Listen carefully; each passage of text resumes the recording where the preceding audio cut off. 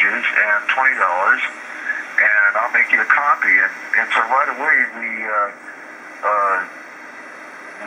recouped the cost of that. I think I sold 40 or 50 copies, and that was a success. I didn't think much about it. I enjoyed having my copy of the database, and so did a lot of other people.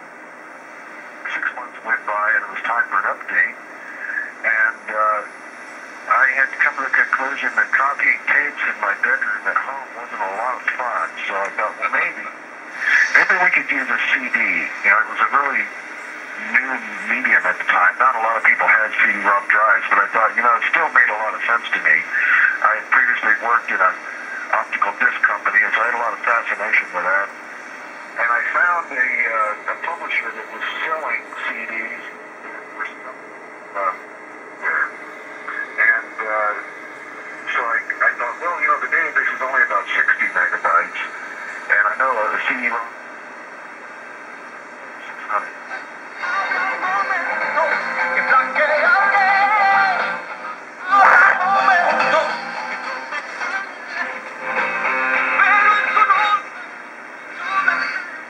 You know, why don't we just do a ham radio CD? And I said, okay, well, that sounds great. So now I was in a panic.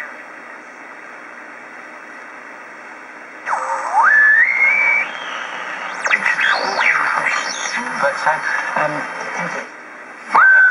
I'm always trying to avoid falling victim to any of these thoughts. You know, or I try to avoid it. I suppose we do have a lucky one. And then, having said that, I remember when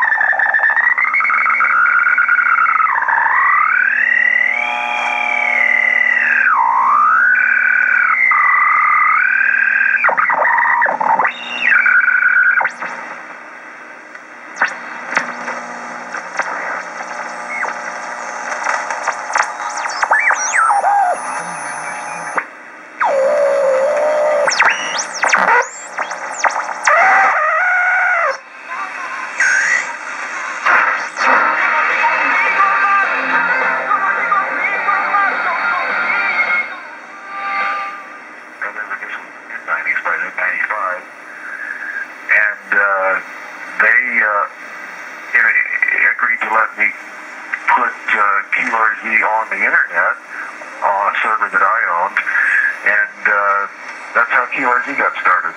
It was really simple in the beginning. Well, I guess the thing is that I remember years ago the only thing we had was the call book, and you got that like once a year, and a lot of times by the call book once a year they'd have from 2 years ago, and you think about the drastic difference of owning a call book as opposed to being able to log on a computer. That's really astounding, and of course it's so easy to navigate because everybody knows the FCC site is so convoluted. You can find something if you've got the time to really dig it out, and I don't know.